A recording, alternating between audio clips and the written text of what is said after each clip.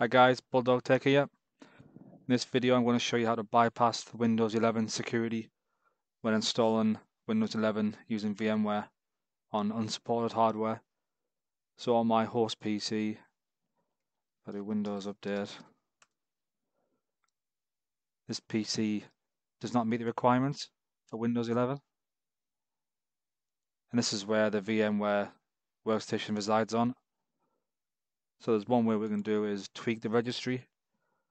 So if we hit Shift and hold in F10, this will bring up a command prompt for the virtual machine. So if we head to the registry, so if we type in regedit,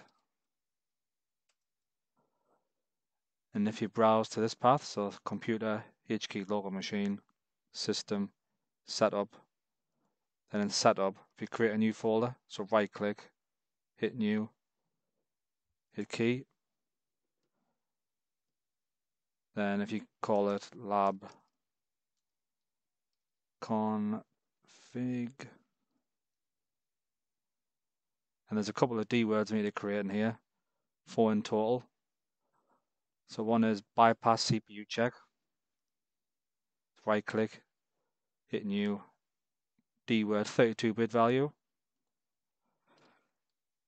If you make sure it's all in the same case, so capital B, CPU in caps, capital C, check. So at the moment this is turned off, so we want to turn it on, so we need to hit enter. Set that to a 1. And do the same for the next 3. Bypass, RAM, check. Set that to a 1. Right click again, new D word. Bypass, secure, boot, check. Set that to a 1 again.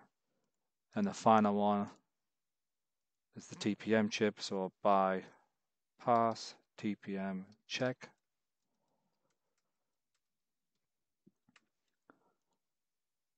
That should be it. So basically all we're doing is tricking the computer, telling that we'll have all these checks and they've all passed okay for the new requirements for Windows 11. So if we close this down, close the command prompt to the top right,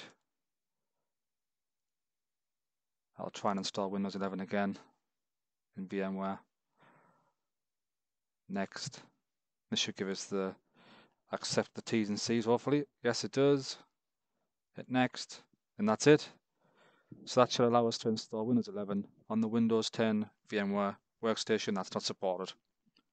So thanks for watching, subscribe, and I'll see you in the next video.